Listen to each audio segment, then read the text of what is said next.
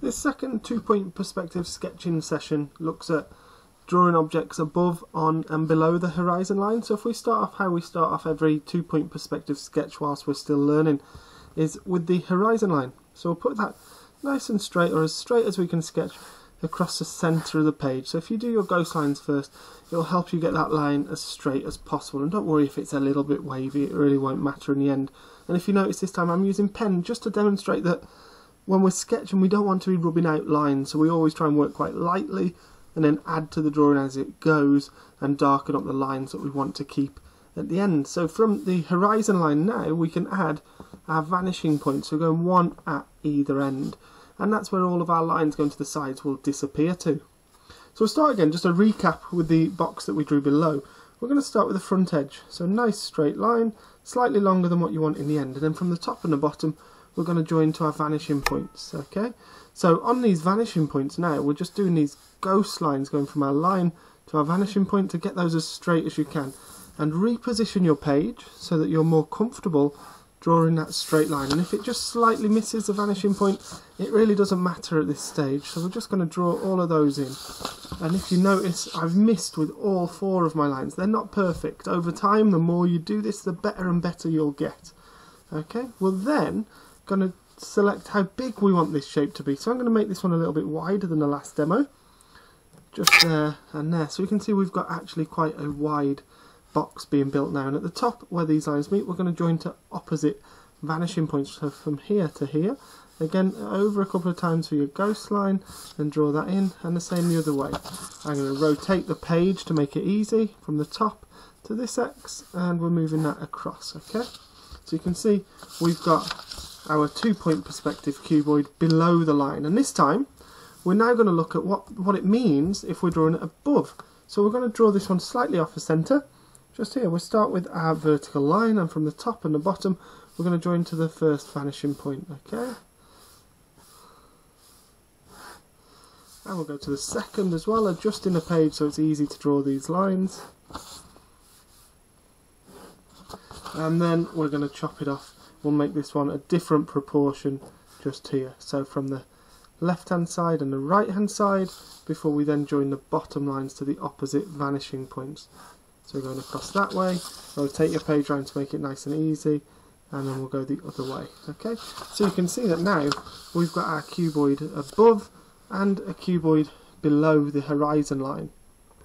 We'll finish this off just with a final cuboid on the horizon line, so literally overlapping from top to bottom. So if we start again, the same process, always starting with that front edge. Okay, remember, draw your ghost lines over first, and then it'll help get that straight. And always make sure that these lines are slightly longer than what we need, so therefore when we take the section that we actually need, it's quite straight, and that's why we ignore how the whole line is, knowing that that smaller section we need is going to be pretty straight. And for sketching, pretty straight is good enough. So top to bottom we're going to both vanishing points. So start with this one, adjust your page so it's easier for you to do, and then we're going across. So ghost lines first and drawing that in.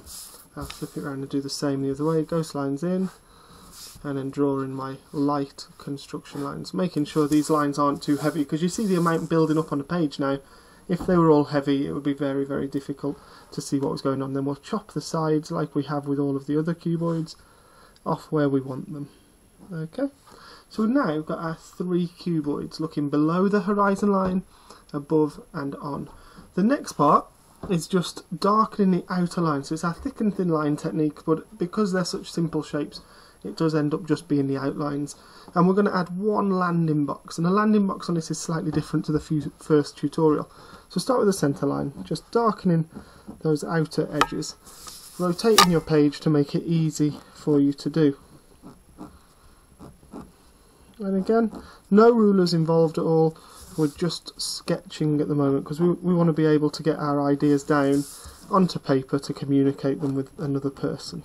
Okay, that's the whole idea of learning to sketch like this, is to communicate our ideas as well as we can. So we'll just make all of these lines that bit darker.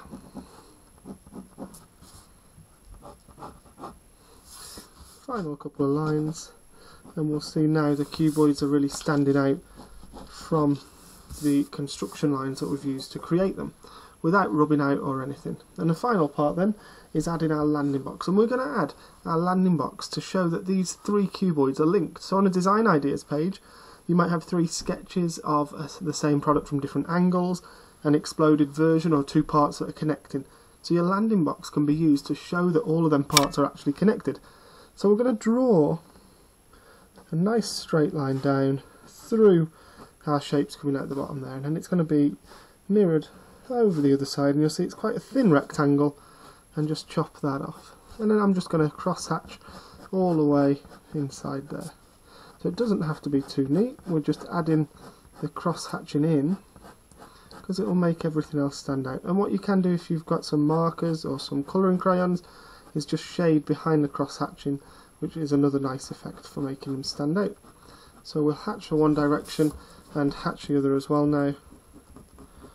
And whilst I'm doing this, we're hopefully seeing the picture come together now of everything standing out off the page and also clearly being linked by this landing box.